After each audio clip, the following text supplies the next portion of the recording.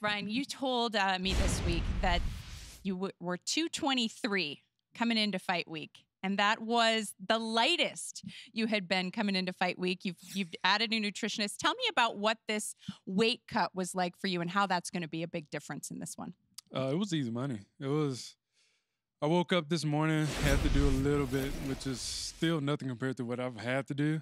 Last fight, I kept Brian Hall and my brother up for like 24 hours straight trying to cut that last little bit of weight.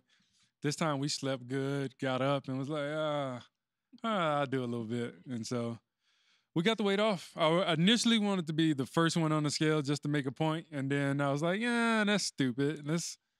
We're going to take our time and make sure we feel good. And then I finished my weight cut, took a shower, chilled out for a little bit, and I was like, let's run up there and, do this little scale thing. And, we feel good. And I attribute all that to Eric Pena. He came in, and Mike Scacia, and we did a lot of work. So, yeah, I know you said that this is the first time you've actually had Eric as a part of your camp.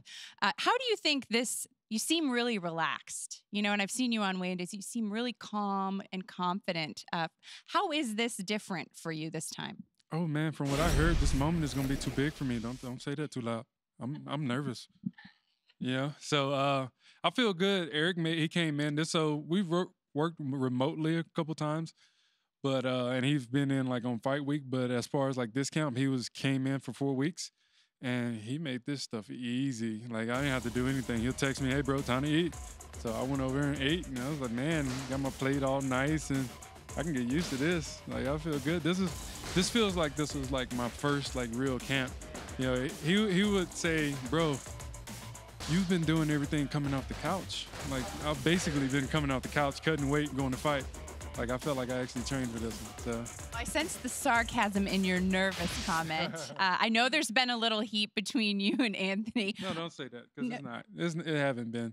Maybe on his part, but my part, man, I've been chilling. Like, so I haven't did any interviews. I don't know where this came from. I have no problems, with him and all that. So I don't know where it came from. So there's been heat from his side, which whatever you got to do, whatever, I don't care, but don't put that on me, because nobody came to me and was like, hey, how do you feel about this, or why did you say this? Nobody did that, like, because I didn't talk to nobody. We did in our fighter meetings. Yeah, we talked about it. Yes.